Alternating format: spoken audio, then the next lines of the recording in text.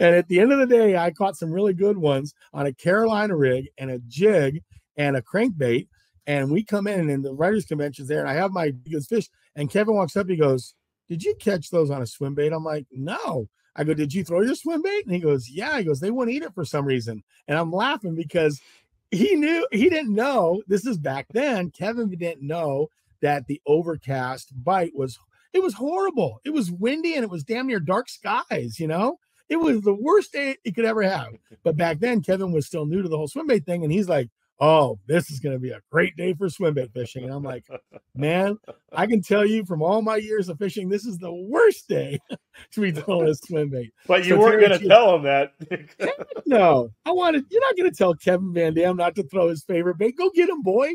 Go crush him on it. You go.